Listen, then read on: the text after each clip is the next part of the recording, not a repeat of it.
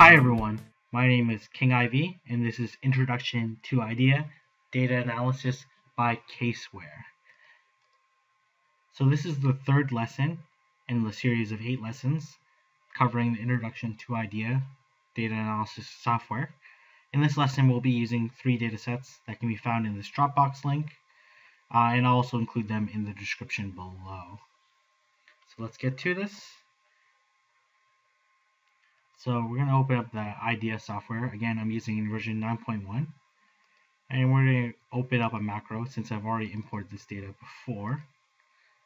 And what we're going to do is, since I've already imported this data already, I'm just going to click this play button. And then it's going to import the 3 files that I need. So it's going to import, it's already imported country admissions, customer database, outstanding receivables. So what we're going to do next is we're going to go with this analysis ribbon. I'm really going to focus on this categorize menus. So we're going to be covering summarization, aging, stratification, and we're going to do a pivot table, but I find it's not as interesting of a view. So first thing we're going to do is we're going to go to country admissions. And what the question that you may be asking is, okay, I see that there's country data, and I see that's over 20 years, and the annual carbon emission. Maybe I want to assess what's the carbon emission per country over this 20-year time period. So one way to tackle that problem is using a summarization. It's going to ask you, what do you want to summarize by? In this case, I'm interested in summarizing by country. What do I want a total? In this case, I want a total carbon. You can use quick summarization, and really what that does is that it blanks this all out, and it's basically just going to do sum. But in this case, I'm going to include all the analysis, just because I'm interested and curious about it. I'm going to include percentage in output, so this is going to be the percentage of total number of records, percentage of total, so really great analysis that you can pull right away. So you'll see in a matter of a minute, I'm able to do analysis such as what's Albania. They have 20 records, which makes sense, 20 years.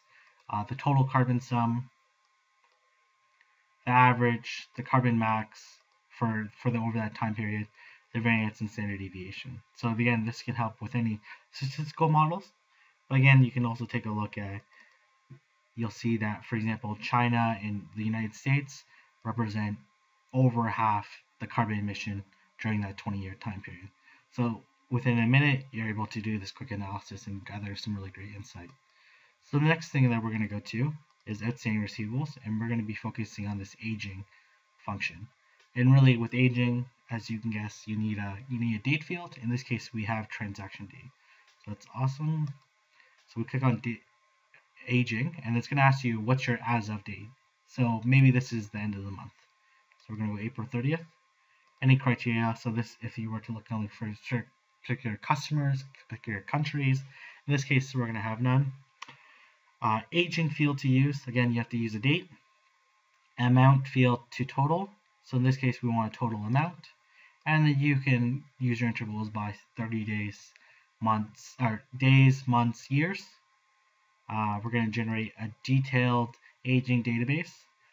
We're not going to generate a key summary database because, again, this is where if you would have had transaction data, multiple transaction data for each customer, you may want to evaluate this way. But in this case, we only have one transaction per customer, and we're going to create a results table.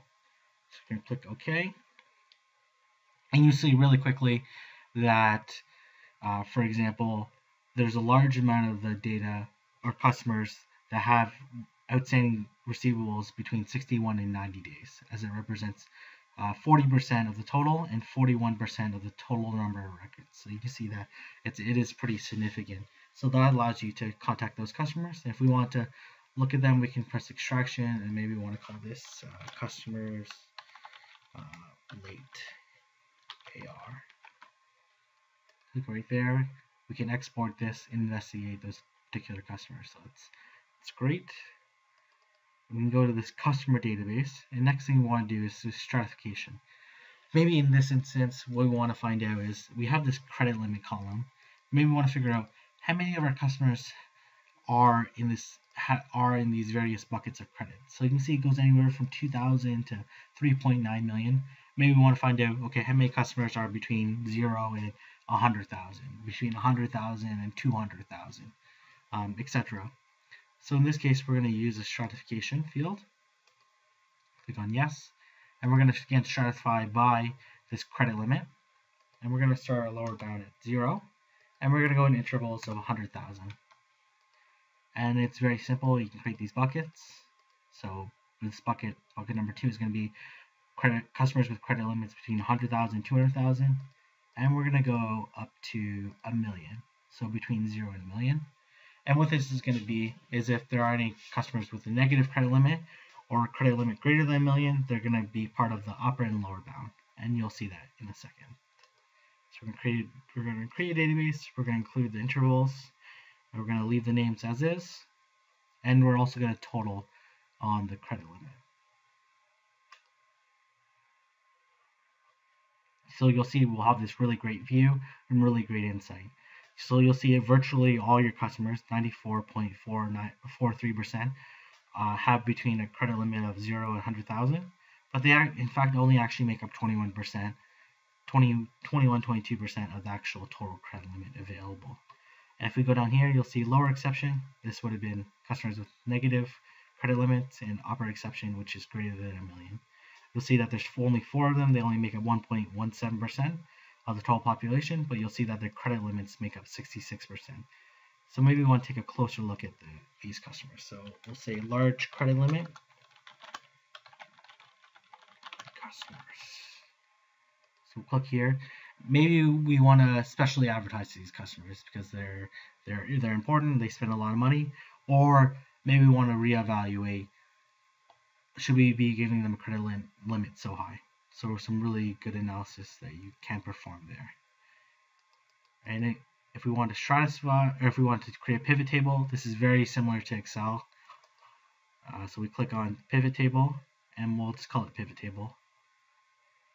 And what we want to do is create our columns and our rows. So in this case, maybe we want to go by status, for example, in the columns. And maybe we want to go by country, and then we want to total the credit limits. So you can see, if you're interested, the various views that you can have. In this case, you can summarize, you can create averages, maximums. It's very similar to Excel, so I don't use this view that often, but it does provide you some unique insights. So again, that's all we're going to cover for this lesson. Thank you for listening. If you have any questions or comments, feel free to leave them below, and I hope to hear from you again. Thank you.